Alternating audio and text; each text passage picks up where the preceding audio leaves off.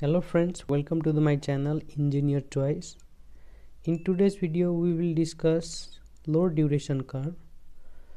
So to understand the load duration curve we need to understand the load curve, and we already discussed about load curve in part 5 video, and if you have not seen you can visit my playlist, or I will give the link of that video part 5. So let's see the load duration curve. Okay, when the load elements of curve are arranged in order of descending magnitude, the curve thus obtained is called load duration curve. Okay, when the load elements arranged in descending order, here the load elements arranged in descending order, and this is known as, this curve is known as load duration curve. This is our load curve and this is load duration curve. Okay, let's understand what are the difference between these two curves. Okay, first see the similar points. Okay, in y-axis we draw load in megawatt, same in load duration curve we draw load in megawatt. In x-axis there is time in hours. Similarly in load duration curve there is time in hours. Okay, now see the difference. Here the load elements are drawn randomly, not in descending order, but here the load elements are drawn in descending order. Okay, we can draw the load duration curve, this curve, from load curve. How? Okay, let's understand. Okay, we have a given data and we draw the load curve. From this curve we can draw this. Okay, first let's understand. Okay, first let's see the maximum load.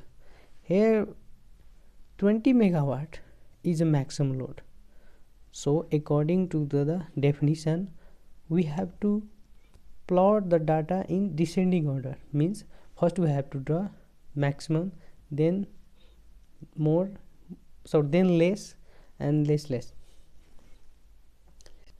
Okay, then this 20 megawatt is done first, then after 15 megawatt is less than 20 megawatt, then we draw 15 megawatt, then 5 megawatt. Okay, then how can we draw? Okay, we have to see the time difference.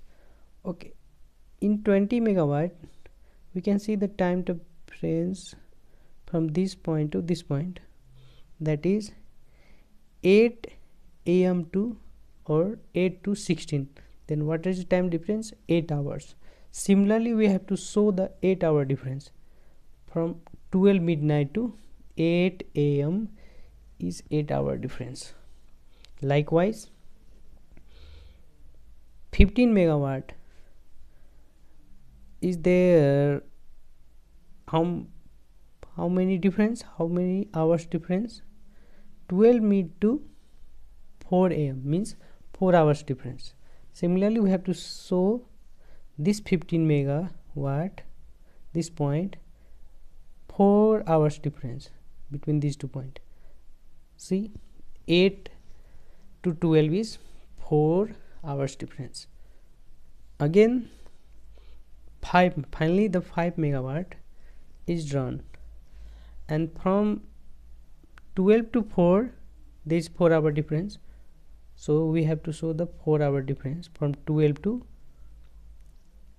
16. And this 5 megawatt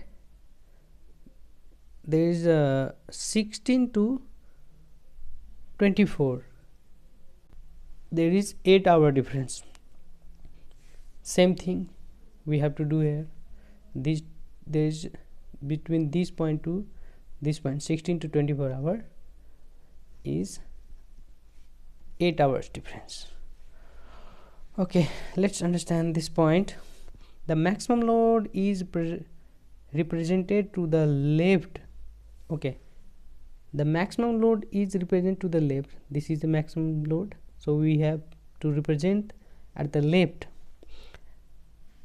and decreasing loads are represented to the right, and decreasing loads are represented toward the right side in descending order. Okay, the area under the load curve is equal to area under load duration curve. Okay, there should not be difference between area of these two curves. There should be equal area. We don't need to decrease or increase area, and that is main point we have to take care. The load duration curve gives the data in more presentable form. Okay, load duration curve represent data in more presentable form. That we can also see from this graph. There is a quite difficult to find out the maximum or minimum load elements or load, but from load duration curve we can easily find out the maximum load and minimum load, because it is arranged in descending order. That's why it is easy to study this graph. Now we are in end of our session, and if you guys like this video, you can subscribe my channel, like, share, and if you have any question or confusion, you can comment in comment section. And thank you.